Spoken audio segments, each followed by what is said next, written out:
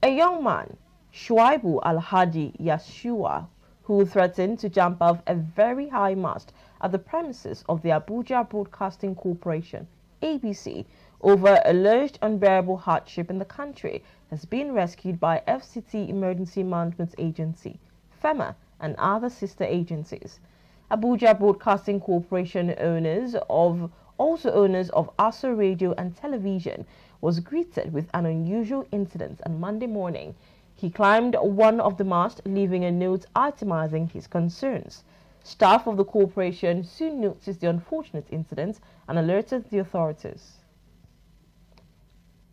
We want to assure the public that the incident of today could be seen as an eye-opener to us, because after this event we are going to take further security arrangements that will ensure an adequate safeguard of this place. We are already talking with the police around us here. After this event, we are going to meet the police. We have a meeting with them. They have already assured us that they've sent their men to support the Civil Defense Corps that are around here.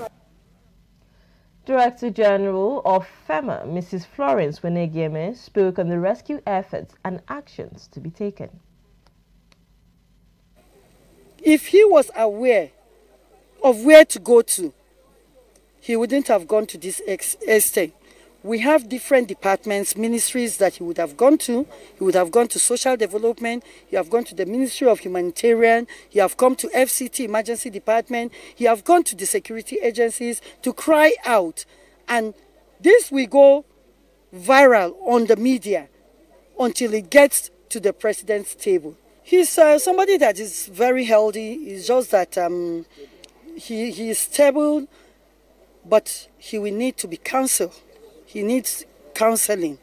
And at the same time, I know that after all said and done, I know that we are going with the social development to give him a kind of a short talk on mental health.